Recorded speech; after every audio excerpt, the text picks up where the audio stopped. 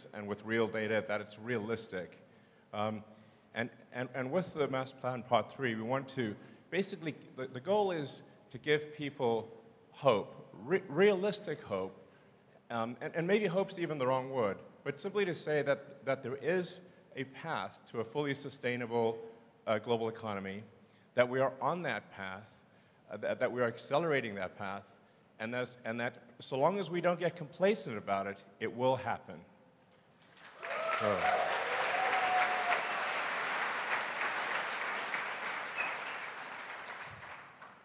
So I'll kind of rush through a recap of the Master Plan Part 3, but some of the salient points are that it will actually take less energy to go sustainable, not more energy.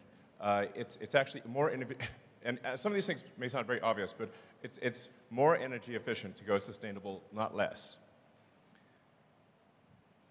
There's less mining that is required for a sustainable energy economy, not more. Also very important. And I heard a question raised about cobalt mining, and you know what? We will do a third-party audit.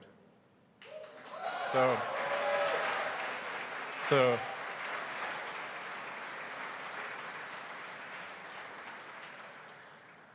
in fact, we'll put a webcam on the mine. And if anybody sees any children, please let us know. I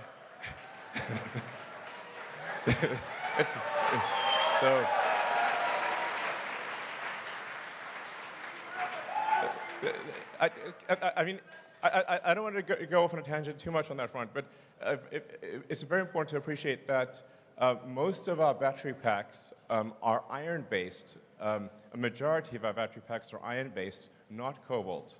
And then our other battery packs are nickel-based, not cobalt. The nickel batteries use a little bit of cobalt as a binder, but only a tiny amount. In contrast, your phones all use 100% cobalt.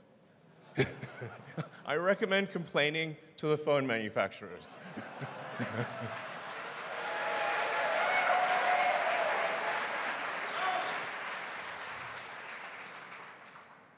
But even for the small amount of cobalt that we do use, we will make sure, 6 ways to Sunday, that no child labor is being exploited. Obviously, we're a company that cares a lot about doing the right